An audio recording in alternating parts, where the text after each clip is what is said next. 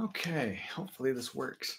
All right, we talked about, this is episode 3 of my, weekly-ish accountability vlog for my concertina. We talked about chords, we talked about vibrato, and all the wonderful things you can do if you just wiggle one of your hands while you press in or out.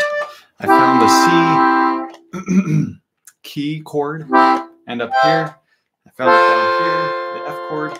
I found the G chord. It's really low, and what I ended up doing is I found a G chord that's much higher, but still sounds good, and is also really close to the C, so I can actually switch back and forth pretty quickly. I probably need to get used to playing my pinky on that one before switching back to C, because right now what I tend to do is C and then move my whole 3 fingers over to these 3 notes, this one, and this one, these 3 notes, when I go to play a G chord.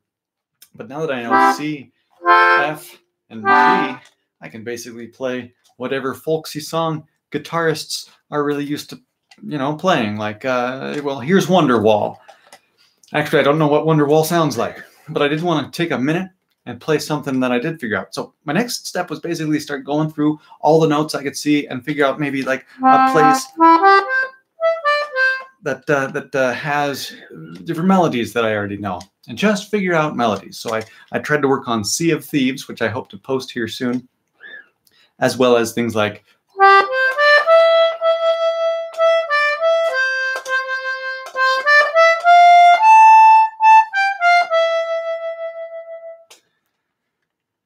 which sounds, pretty all right. I still need to get used to switching from note to note a lot better, and I see the stream kind of froze. So anyway, switch from note to note faster and better, because a lot of my notes end up being like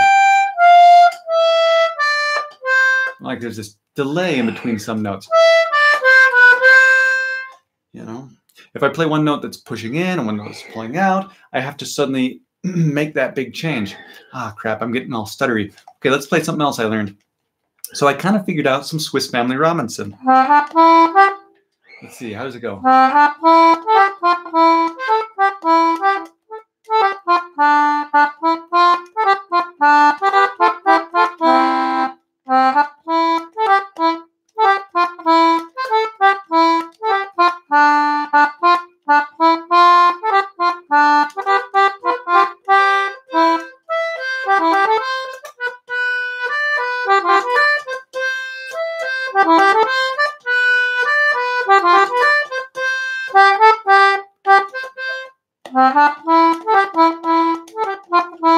So we're still working on it.